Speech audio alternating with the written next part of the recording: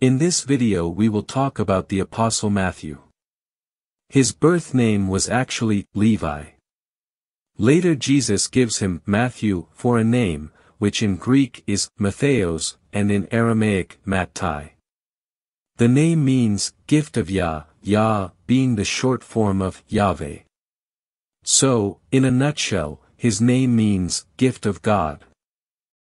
Matthew was an enlightened Galilean, of Hellenistic training, that is, a person dedicated to the study of ancient Greece in various aspects, such as its culture, history, linguistics, etc. Matthew worked as a tax collector in the days of the Roman Empire, nothing more and nothing less than by order of Herod Antipa, in the maritime city of the Sea of Galilee, Capernaum.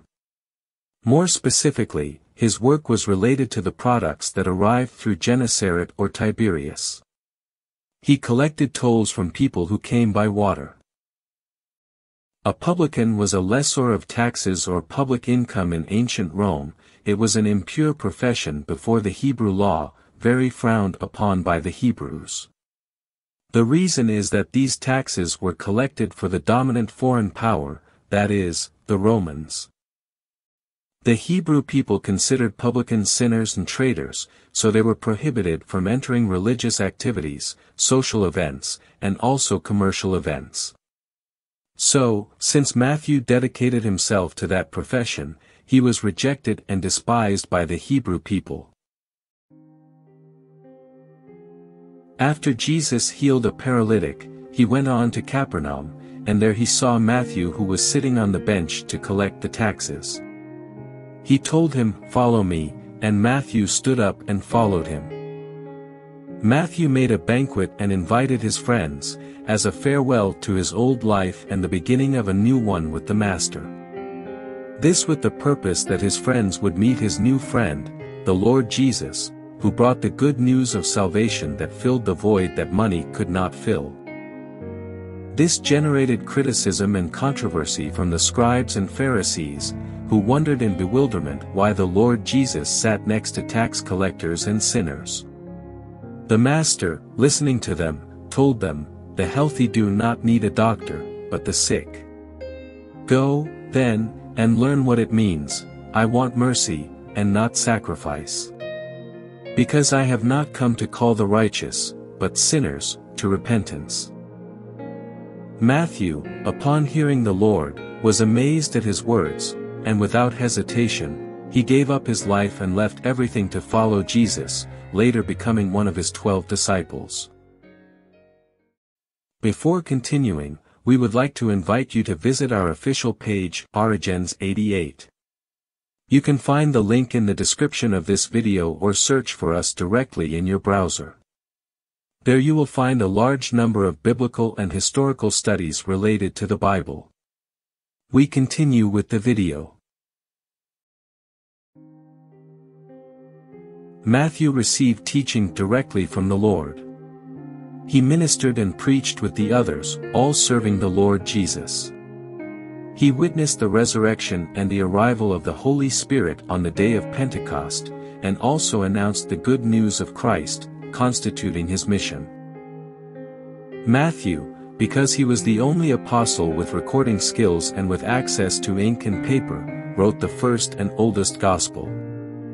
What we know about Matthew after the events of the Gospels and the book of Acts, is that he probably committed himself to some evangelistic and missionary ministry, like the other apostles.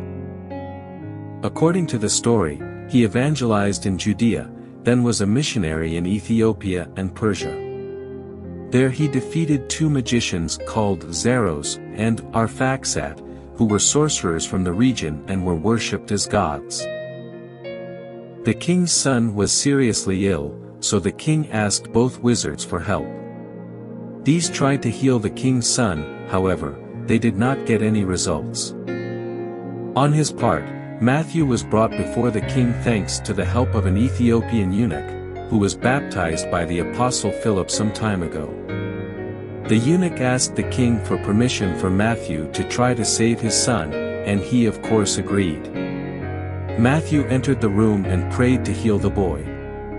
After a few minutes, the boy woke up and consequently, the apostle was proclaimed a hero, while the two magicians Zeros and Arphaxad were totally humiliated. After a few days, the king and his entire family were baptized. From the looks of it, Matthew lived for a long time in Antioch, and it is there that he writes his gospel. Due to his outstanding ecclesiastical interest, it is possible to perceive the reality of a dedicated and disciplined community, mainly Hebrew if we bring up its origin, but encouraged by a great missionary impetus. Matthew wrote the Gospel of him probably around the year 80 after Christ, originally written in Hebrew or perhaps Aramaic. He structured his Gospel into narrative episodes followed by a teaching episode. He tried to present Jesus as the Messiah that the people expected. He also wanted to remember the most important moments of his life, his ministry, and his death. For example, Matthew includes the narrative of the birth of Jesus, the Sermon on the Mount, and also recounts the events of the resurrection.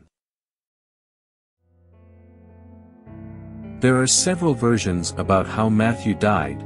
One of them says that he had a natural death, which is the least likely to be true, since as we know, all the apostles were murdered except for John. Another version narrates that he was martyred for opposing the marriage of King Hersiachus with his niece Iphigenia, who had converted to Christianity thanks to Matthew's preaching. Another says that he was stoned, beheaded and burned in Ethiopia. The other is based on the Talmud, which states that he was sentenced to death by the Sanhedrin of the Jewish religion. Jesus said to him, "You shall love the Lord your God with all your heart, with all your soul, and with all your mind." Matthew 22 verse 37.